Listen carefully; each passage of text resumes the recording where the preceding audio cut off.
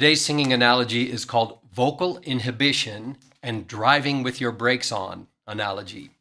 Okay, and elsewhere, I haven't recorded the video yet, but elsewhere I will have a video explaining that one of my very fundamental, probably the fundamental principle or philosophy of vocal training is that we are replacing inhibitory behavior with exhibitory behavior. There's always two things happening while we're training. Is all this habitual squeezing and pushing that we've developed over the course of our life, we're working on relaxing it, learning how to become master of those reactions rather than becoming a victim of those reactions, while at the same time strengthening our abdominal muscles that help with the air support, strengthening the muscles that stretch and relax the vocal folds, as well as some of the muscles in our jaw, if some of our jaws have become lazy. Certainly the muscles in our soft palate need to be raised and strong. So we're replacing or removing inhibitory behavior, and we're replacing it or adding exhibitory behavior.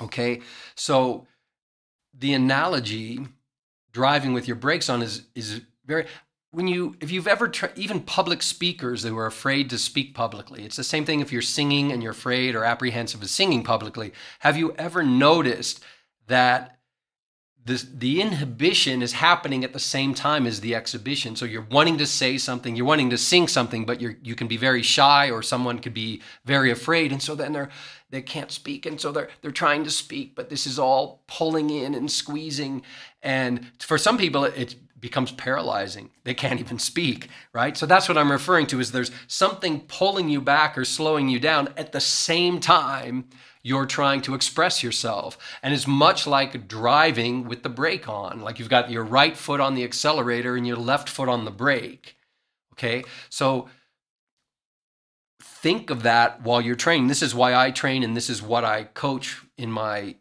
to my students, and I design into my vocal training courses, is to be aware that these two things are happening at the same time. You're driving with your foot on the accelerator, which is great. That's the expression. But you're also got your left foot on the brake. And we need to remove that expression of the tongue jamming up in the back of the throat, of the false vocal folds slamming shut, of lapses in proper air support, in lapses of the facial and head muscles that need to be nice and active while we're making sound. They tend to relax when we're inhibited. So when we're training, we're always working, we're learning to take our foot off the brake while we put the other, and we're learning to control the accelerator well too. We don't push too hard. We do the appropriate amount of acceleration or expression while we're removing this reactionary inhibitory behavior. Okay, I hope that made sense. So that is today's singing analogy. As always, leave any comments, like, share, whatever you can do, and always have a great day.